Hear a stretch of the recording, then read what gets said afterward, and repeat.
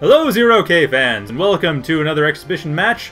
This is Shadow Fury 333 presenting a match between Anarchid and CyberneticPony on Flooded Valley. Now let's begin. So, CyberneticPony, for anyone who's watching my Achron cast, should be a familiar name. He's apparently recently started playing 0K because of my 0K casts. I'm not sure how to feel about that, but that's kind of cool. Because, hey, nice to have a little bit of overlap there. So, anyway. That's CyberneticPony. Anarchid, of course, is Anarchid. Very skilled player. We've seen him a few times before. Likes static defenses, it seems, but frankly, he could probably go with any style. I'm guessing I just happened to see games where he went static defense. Going for Hovercrafts, while CyberneticPony is going for sea, and CyberneticPony very quickly going for submarines. While Hovercrafts... Okay, I can't see this working well for CyberneticPony, honestly. It's just...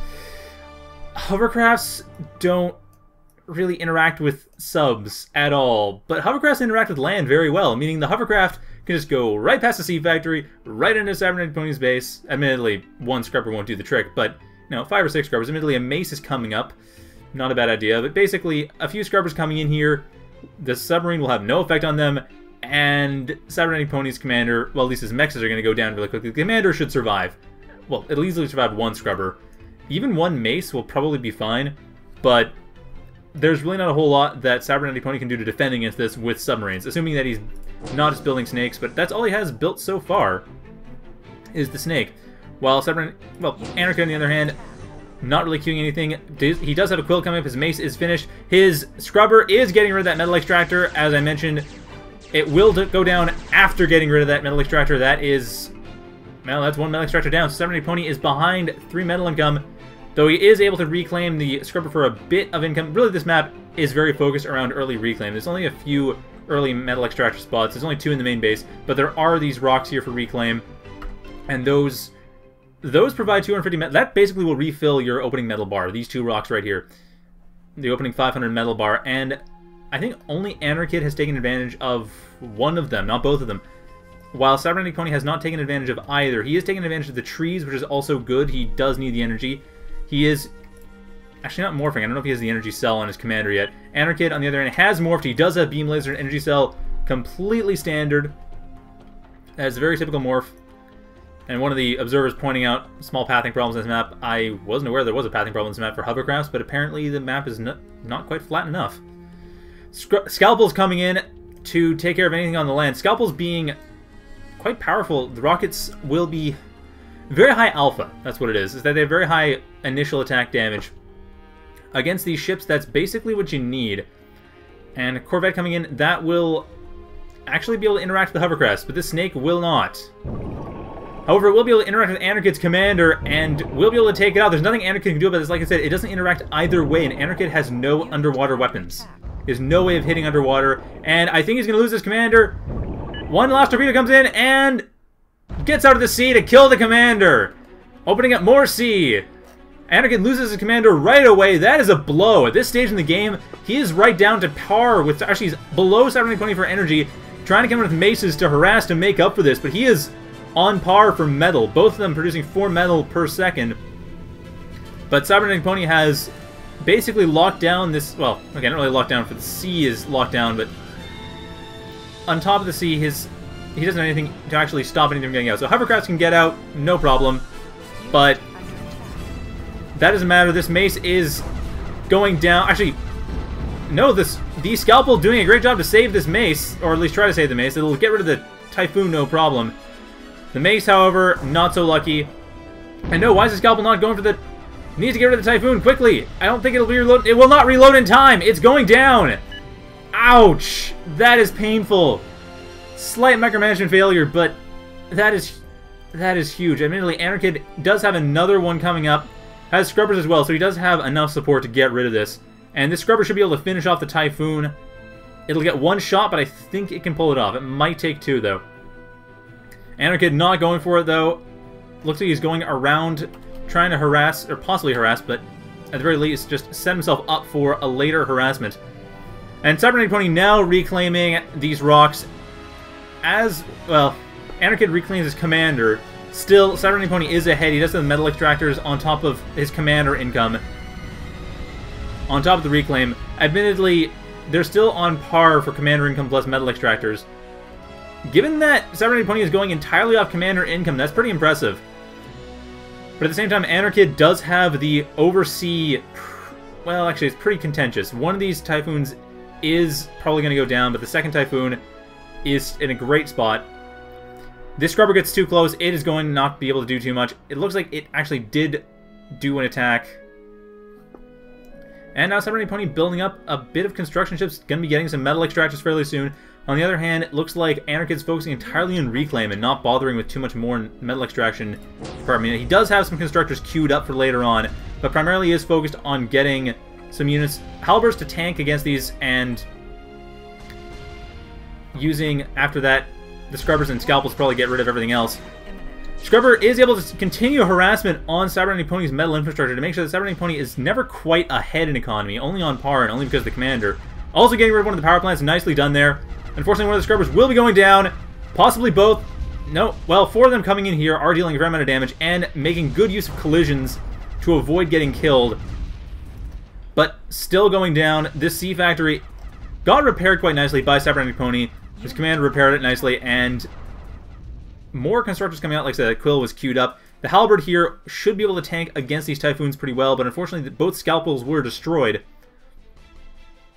So if it can take the hits against the Typhoon and be in hold fire mode, which it is not in hold fire mode, so it will end up shooting and it will end up losing its armor bonus. But if it does go into hold fire mode, then it will be able to just tank the damage.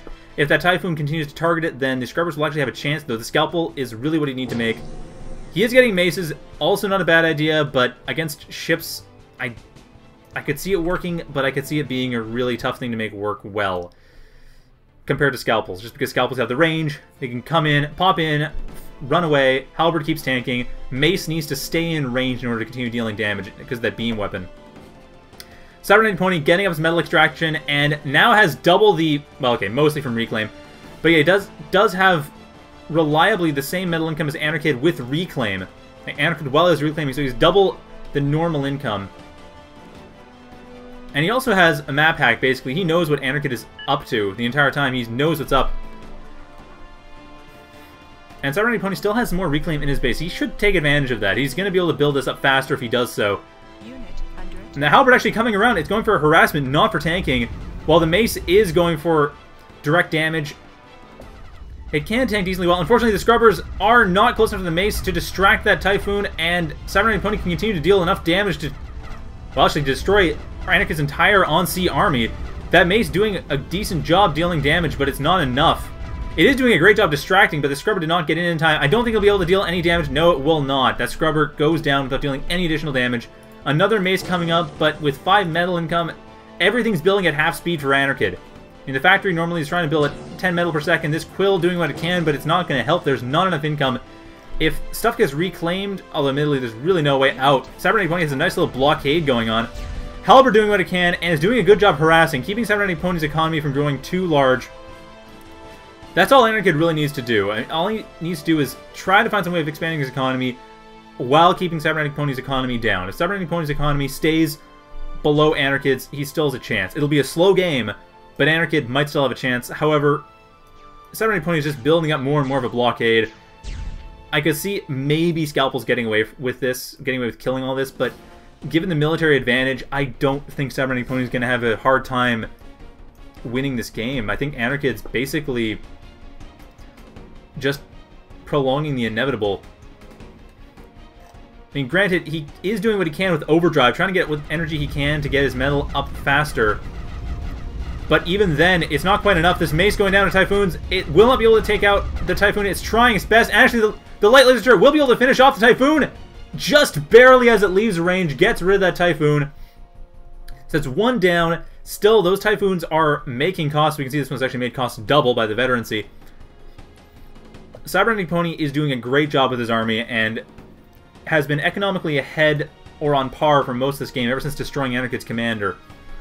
Now, of course, the reclaim is still going in Anarchid's favor, but Anarchid losing... That's his own units he's reclaiming. He does have this Typhoon he can reclaim. However, trying to do that will cause his quill to be destroyed. All of his quills to be destroyed... One of them can run away. The first one here is dead, but the last two do have a chance to get out of the way. And CyberneticPony wisely avoiding the light laser turrets. Halberd in place, trying to make sure it'll harass if it needs to.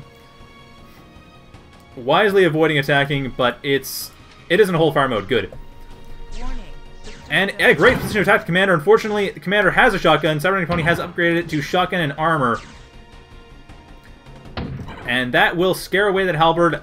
And this Mariner will do nothing to it. So actually, the Mariner could go down. I think defenses will be coming in. I think this Typhoon will come in to deal with the Mariner, or the Mariner will run away. That doesn't work. The halberd's too fast. CyberneticPony, you need to get defenses in here. There we go. There they come.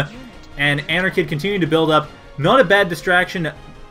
And like, I can see what he's doing. Like I said, he's getting more power generators, trying to make sure that he has enough power to go with to overdrive his metal extractors. But even with that overdrive, it's not that much. He's only making, well, 6 metal or so total. Another Typhoon coming in here, being very bold, getting in range of the laser turret. Actually, one of these is going to, well, it could go down. It's getting pretty close, but I think it might be able to take out the laser turret before one of them does go down. The second one, it's pretty close. I think it'll go down before the laser turret does. But it might just be close. It actually is both. There we go. Simultaneous destruction. Laser turret going down and taking the Typhoon with it. But 2 more Typhoons coming in. I think Anarchid's going to throw in the towel at this point. He has no military right now. And he's got crippled economy. CyberneticPony is now able to really take advantage of his map control. Able to start building up metal extractors. Able to start building up... Well, he already has military going. But his military is now building up at full speed for the factory. Building 10 metal per second. And he's already got map control. I think there's not much more that can be done here. And one of the observers pointing out that if you terraform down here, you could just send in the forces right in the middle of the base. Just terraform, bring in a Mariner, terraform all this down to sea level, and then just glide the ships right in to tear everything else apart. That's not a bad idea. And it looks like that is not in the plan. Nope, looks like CyberneticPony is just going to continue with his blockade. He is getting a Crusader, and that looks like how he's going to try to end the game. I believe Crusaders have a long enough artillery range. I know I hate to say that, sounding very ignorant, but C is not to be used very often in 0K, so it's not the easiest thing to memorize as well as the other unit types. You don't see it as often as you'd like. Or as I'd like. I do quite like C combat in games. Well, I like the concept of having C combat. It's difficult to implement well, because you really have it mutually exclusive with land, and I mean, a map like this is obviously very C-dominant. Hovercrafts can do pretty well. Amphibious bots are interesting. But it's either you have C dominate or C can't really do too much. It's very difficult to have C work with land. Anyway, Mace coming in, trying to take out these Typhoons, and cannot. The Quill's going down as well. Anarchid, really, I don't know why he did that. Like I said, I'm not sure why he's going for Maces. He does have a Scalpel. Okay, I was about to say he should be getting a Scalpel. I don't know why he's not getting more Scalpels. The cost of them... I mean, Maces are almost twice the cost of Scalpels. I do not know why he is going almost... Or, well, half and half now from the look of his queue. Yeah, infinite build, half and half. But he's still doing it weird. And from here we have... Well, we have a Crusader and a Typhoon coming in. So Typhoons, Crusaders, Mariners coming in for CyberneticPony. He does have himself building up, like I said, his endgame. This Crusader is basically going to beat everything that Anarchid has. Anarchid is getting a gunship plant, but way too slowly. He has a quarter of the economy that CyberneticPony has. Really, it's just a matter of CyberneticPony bringing this Crusader in and winning. Anarchid has nothing to respond to this. This is going to be the game. Or it very likely is. There is a small chance, but very unlikely. And there we go. Crusader is tearing everything apart from the sea. And Anarchid throws in the towel, realizes the power of gunship diplomacy, and decides to surrender. So I hope you enjoyed that. I will have another match coming up shortly, so stay tuned.